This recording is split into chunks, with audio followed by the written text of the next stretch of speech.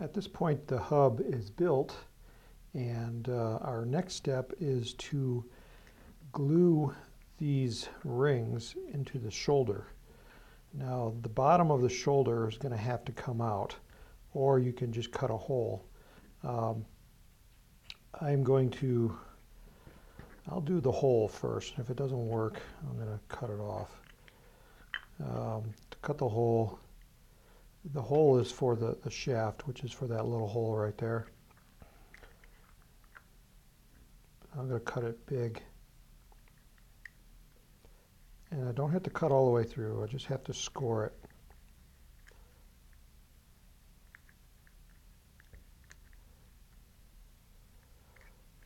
Okay, now I got it in one spot. I just need to score it.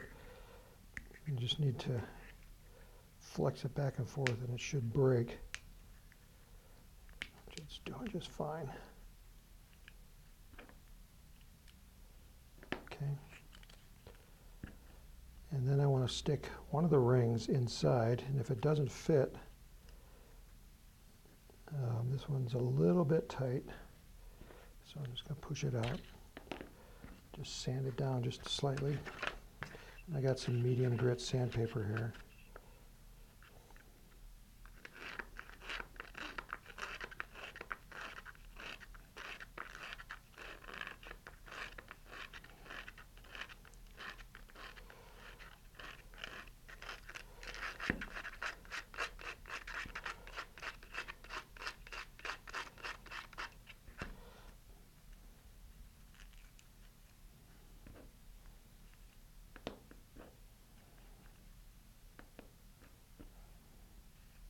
I want it flat inside.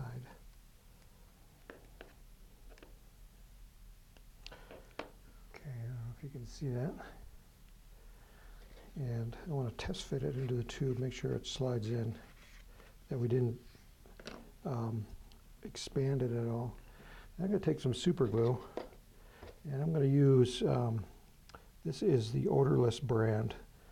It's also foam safe, and I'm going to put a bead of glue around the perimeter there.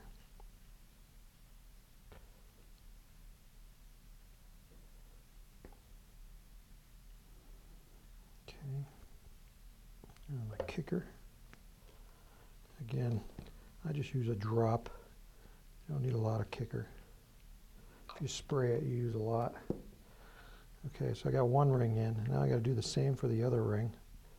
This one's going to be a little bit harder, because if it doesn't fit in there nice, it's going to be harder to push out. The graphite rod can help you there.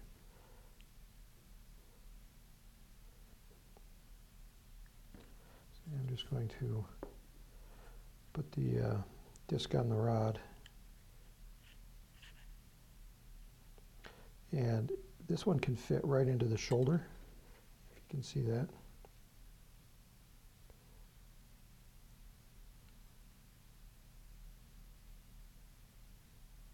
And then I'm going to glue that in place.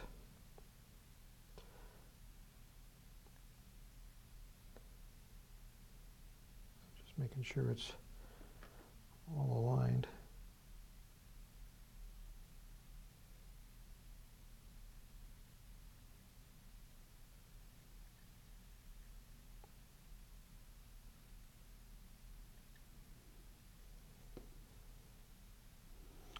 Okay. Take a little kicker.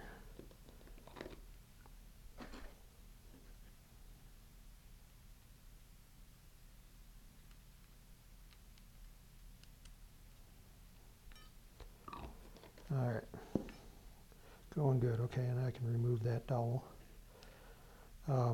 Actually, I want to put it in through the other end. So I'm going to go through the hole, and then I got to come out the top hole. This one's a little tight, which is good because we want it tight. It's hard to do this. I'm trying to do this upside down so I can see it and you can see it at the same time. Find the hole. Okay, so it's just coming through the hole now. And I don't want to go too far through the hole. I can go through about 1/4 of an inch. And then I'm going to put glue around the post.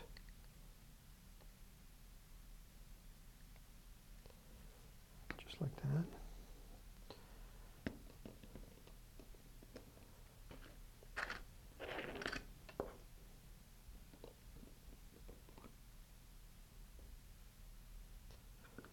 And I'm going to do the same thing on this side. Now, all this plastic on the bottom here is excess, so if you want to save a little bit of weight, you can shave that off.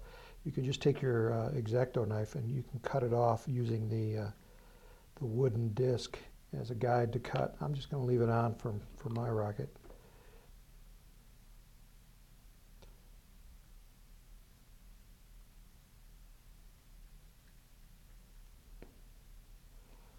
I can always cut it off later. Okay, so that's glued on there. That's now permanent. And now we're going to take our nose cone and we're going to glue that onto the shoulder. Before you glue it on, slide it into the tube, because sometimes you can get these things crooked. You know, your nose cone might be crooked and you might get a gap. So I want to make sure I don't have a gap. So I want to kind of rotate it around. And you want to use odorless on this plastic whenever possible.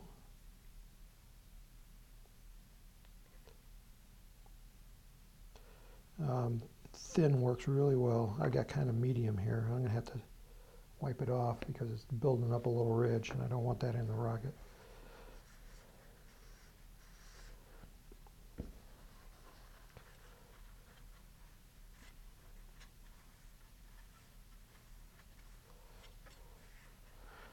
Okay.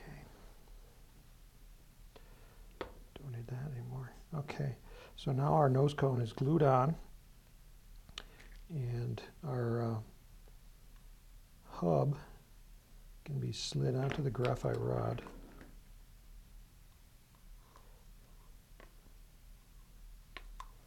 And you can see it's going to be about right there, which is good. See, we need a little bit of room right here for the rubber bands that we're going to put on later. So this is a test fit right now, and everything seems to be working well. So we'll pause here, and then we'll come back and we'll continue working on this.